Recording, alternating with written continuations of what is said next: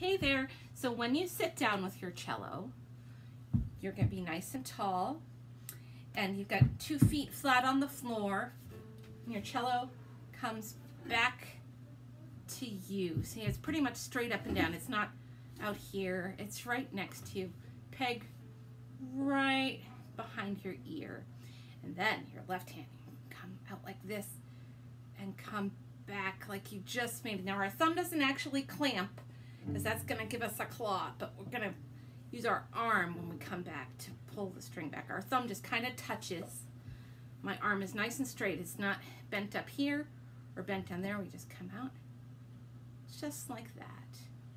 And when I do pizzicato, it's a little easier to see in this video. I'm going kind of here. You can see where the end of my fingerboard is.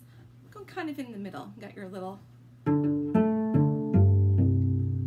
So we've got our arm out like this, and then we get a nice spread on our fingers. We've got the whole of our arm to pull back, and our thumb just kind of lightly rests.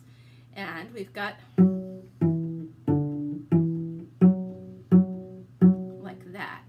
So I'm going to do a separate video that has the songs, but having our cello come back to us, and then that's right behind. I can lean back on my peg, and then our hand comes back there, and we're using this to pull back on the string, and our thumb just kind of rests.